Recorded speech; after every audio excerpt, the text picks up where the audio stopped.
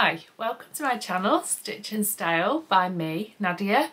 This is another Friday Sews. This week I have a couple of makes to share with you and an alteration. The first thing I've made this week is to complete my outfit for my sister's wedding. If you've watched some of my vlogs before, I've talked about this a few times, and I decided on the fabric that I wanted to use, but I'd not decided on a pattern. And then I made the Anna Allen Anthea blouse as a twirl to see if I was going to make that. And I really liked it, but I was a little bit nervous about buttonholes with the viscose fabric, and I was concerned about just getting a nice clean finish, which is what I wanted on my blouse. So after considering it, I decided to make the Sagebrush top instead by Friday Pattern Company, and that's because I've already made the top before and really like it, and there is also no fiddly closures or anything to do. And so yeah, I finished it now and I'll just pop it on for you to see. So this is my Sagebrush top, and I'm just going to step back, give you a quick twirl, and then I'll come back and share some of the details.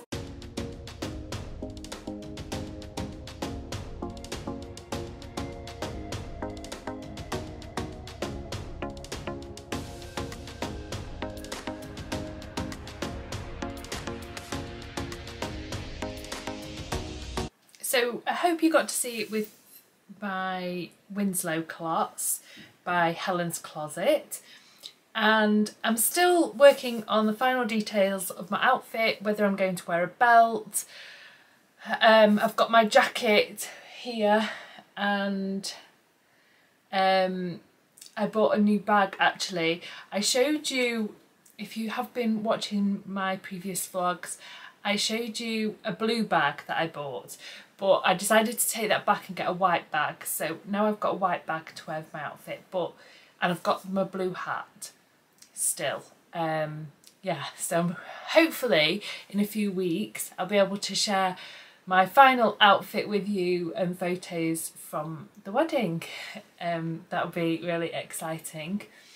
So just to share the details on the Sagebrush top, I'll put a picture of the line drawing up now. You might notice that I have changed the sleeves. I've just extended them so they're just kind of just below my elbow, because I prefer this kind of length rather than shorter. And I did find actually when I did them a bit shorter, they kept riding up. I don't know whether that was just because the elastic was perhaps a little bit too tight. But I decided that I prefer this length anyway. So the PDF pattern goes from a size extra small or a size 0, which is a 32-inch chest, and up to a 7X, which is a size 32 or a 60-inch chest. I'm 5'8½", and I've not lengthened the top, and it is fairly lengthy, and it also leaves enough room for quite a generous hem, which I actually really like. The depth of the hem, you could just reduce the length of the pattern and do a less generous hem depending on how much fabric you have.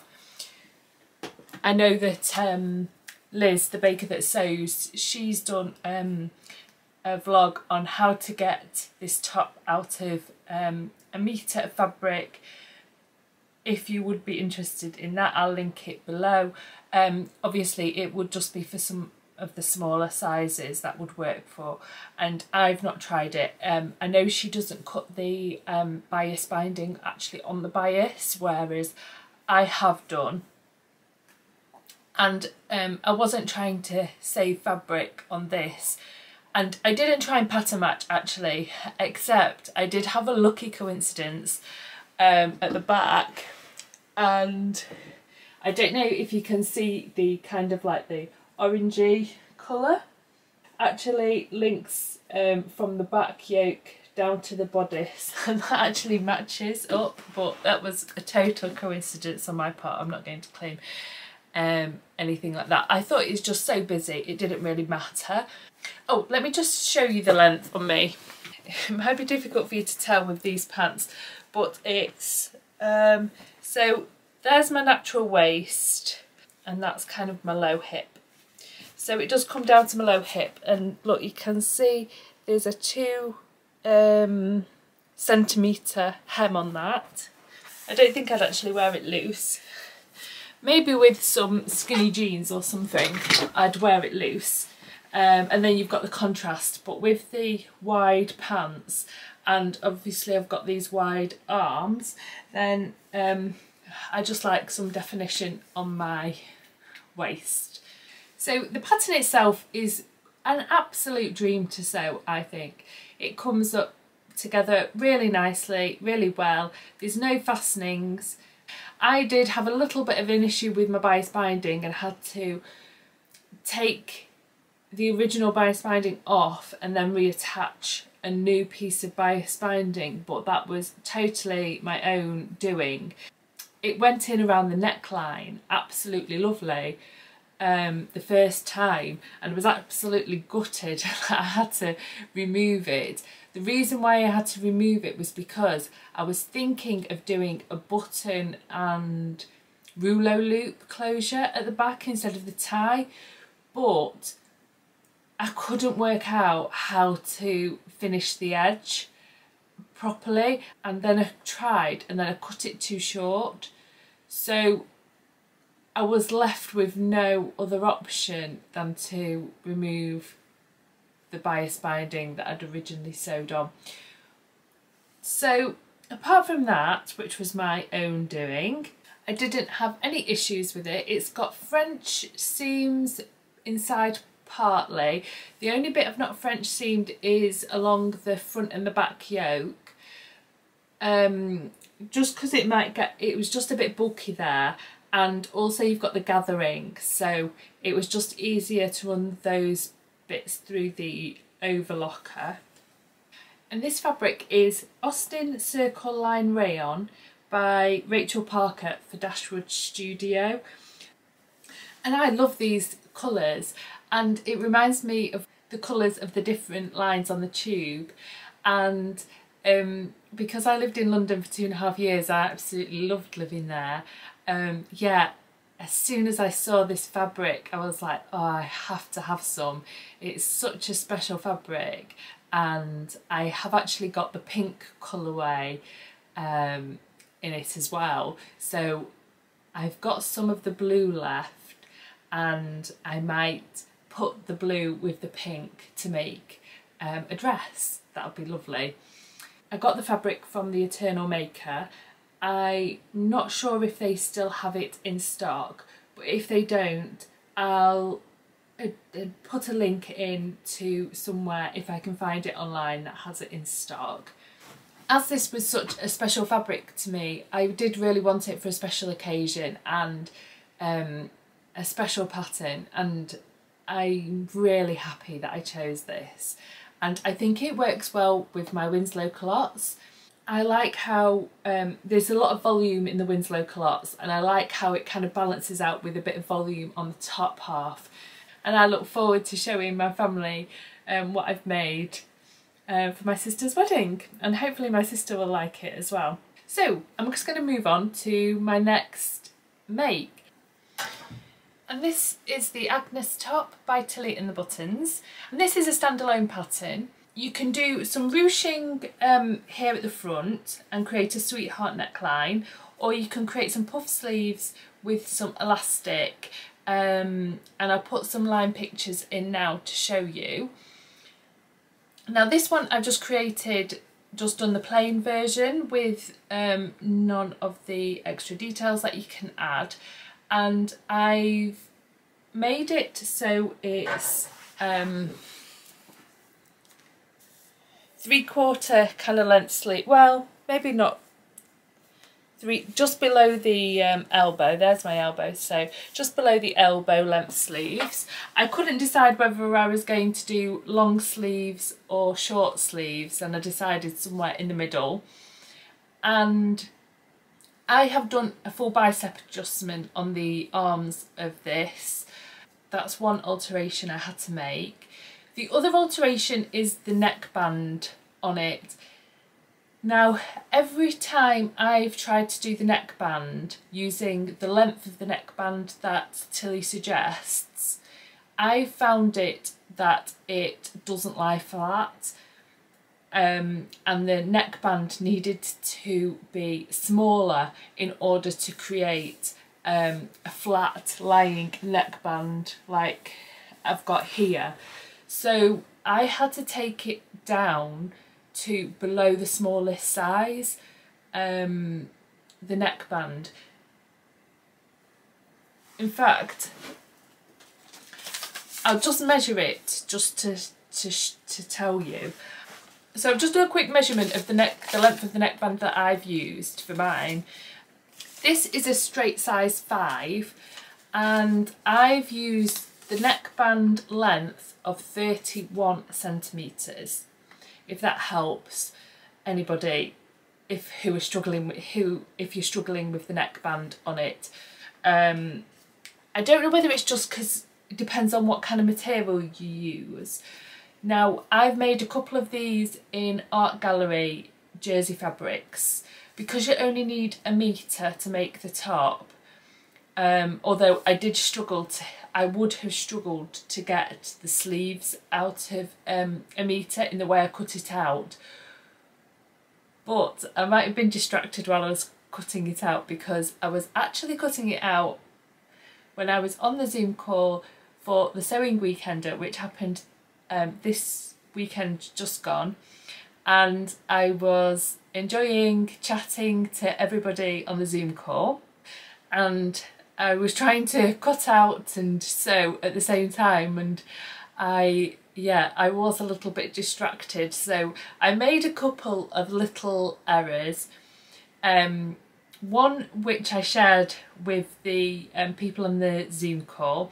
So when I first cut out the neckband on this one, and I attached it, I just basted it in. I like to baste in all my neck lines before I overlock them, and I'd not cut it out very well, so the pattern actually wasn't even, and I asked everybody on the Zoom call what they would do. Now, I got some really positive feedback saying you know, the fabric is busy, and you know, they had to, it was only after I'd pointed it out that they would have noticed. But then someone said that obviously if I notice it and it would bother me, then perhaps redo it. And I took that advice, and I thought, do you know what, if I do it and I look at it every single time that I put it on, I'm not going to be happy with it, then I'm going to end up taking it off and redoing it anyway, so I might as well do it at the point where I've only just basted it in.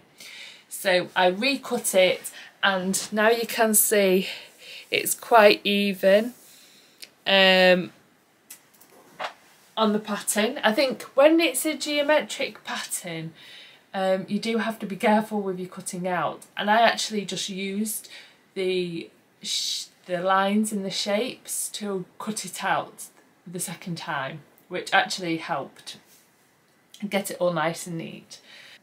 Oh, so for the sizing on the pattern, so as far as I can tell, this one's not too size inclusive, and it only goes from a size 6 to 20, which is a bust size of 30 inches, waist 24, hip 33, up to a size 20, which is a 44-inch bust, 38-inch waist and 47-inch hip. And the pattern does have negative ease in it, so that means that the actual width of the top is smaller than my body measurements. So I went for a straight size 5, which is for a bust 38. Now I'm a bust 37, a waist 32, I'm a waist 30, and hip 41, and I'm a hip 42. So I probably could have sized down on the bust and the waist to the size 4, but when I looked at the measurements, and I have made this top before, I just decided to cut out in this straight size 5. And I'll just stand back and show you how long it is on me. So that's the length of it, and I'm just wearing some leggings, so you can kind of see it comes down, it's really quite long. I've got plenty of room in that. And I've got a long torso, and I absolutely love the colours of this material. This is an art gallery fabric, and I got it from Minerva, and I find the art gallery washes and wears really nicely. I love the fact as well that it's got black and blue in this, so if I wanted to wear it with something black I could do. And actually I was thinking I might make a black dress that's sleeveless and maybe wear this underneath. I think that could look really nice, and it's also got blue in it, so actually I think this is a really good colour combination. Now just let me grab the other top that I altered. This is also an Agnes top that I made a while ago, and I actually made it with the puffy sleeves, but I found it wasn't really working for me, and this is it. So this is the short sleeved version, and I made this before I did the full bicep adjustment, so it's quite tight on my bicep. I'm not sure if you can really tell on this. When I had the puffy sleeves, and I think actually this is the design of the top, to have the big puffy sleeves and then it'd be quite tight on the arms, but I don't know, I just kind of felt it wasn't like working for me. It might also be the fabric is a little bit floral, and I do like florals, but I think maybe with the big puff sleeve and the floral and then the tight arms, I don't know, just something about it wasn't kind of working. So I took the arms off and I recut the arms and then reattached them. And then when I ran them through the overlocker, I caught some of the fabric, so I had to undo some of the overlocking and then redo them, making them smaller. So it required quite a little bit of fiddling around with these sleeves, and I don't think it's perfect. I don't think they sit perfectly, but you know, I much prefer this top now after I've done after I've taken out the puffy sleeves on them, and I'm definitely going to get some more wear out of them. I do actually really enjoy doing alterations. You might have noticed that I regularly do little alterations to my clothes so I can get the most use out of them, and I think Me Made May has been really good for me in thinking about what I'm going to wear and why I'm not reaching for certain items in my wardrobe.